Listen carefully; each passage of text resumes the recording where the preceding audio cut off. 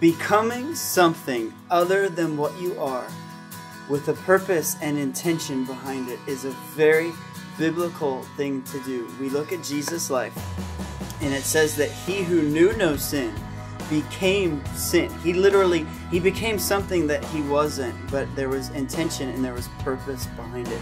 It's one of the most sacrificial things you can do, especially this Jesus who left heaven, who left glory to humble himself, to come down onto earth, to be like us, to understand us, to sympathize us. The Bible says we do not have a high priest that does not sympathize with us. That's what I love so much about Jesus.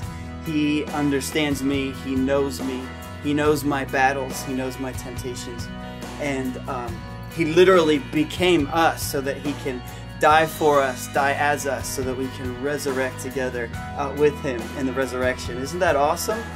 Paul also talked very similarly in this phrase of becoming.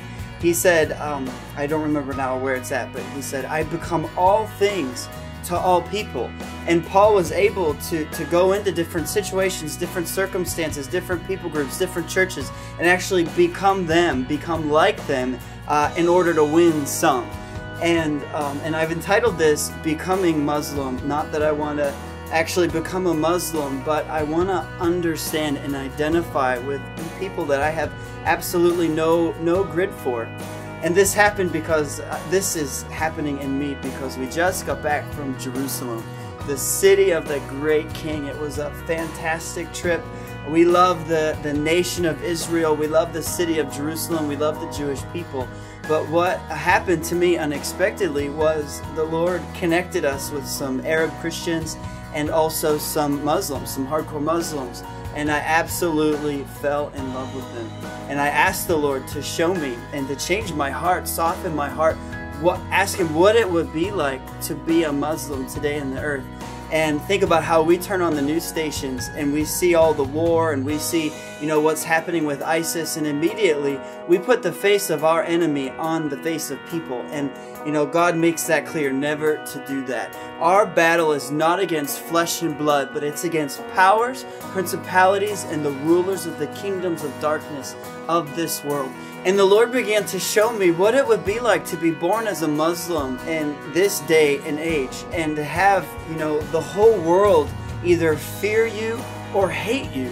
And just imagine what that would be like, to think people in America hate you, Christians hate you, or even worse, they fear you. And the Lord began to give me his heart for these people. And I just want to say today that, we were sent to Jerusalem by a word from Stacy Campbell about war.